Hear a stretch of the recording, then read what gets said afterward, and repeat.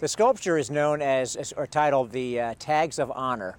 And what the sculpture is two World War II correctly designed 7-foot polished stainless steel dog tags. The dog tag is commonly recognized as very symbolic of military service. It's a unique icon of military service, and the artist and the committee thought that would be an appropriate way, a compelling way to symbolize the military service and sacrifice of that generation in World War II.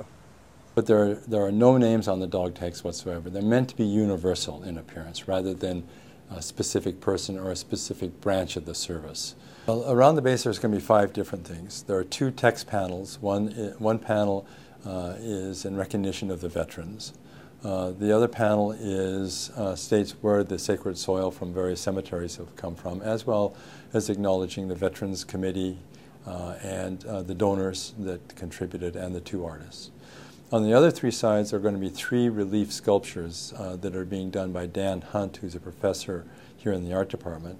And one of them will be, they're called By Sea, By Air, By Land.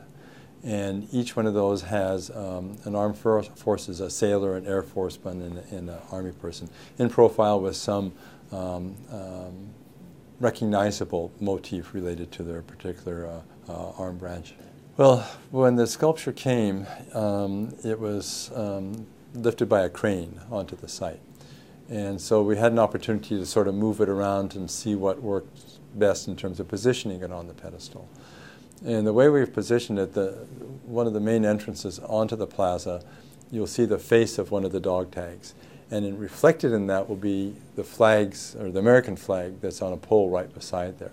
So it's really very dramatic and yeah, really very dramatic. There are folks who never got to come to K-State because they were sent off to war. There were students who left university to go fight the war. There are some that never had a chance to come to university after the war, had a GI Bill, and because of their service in World War II, became part of the K-State family. So it's a very unique memorial in that it's really representative of all of those people, not just those that have left the university, fought, and perished in conflict.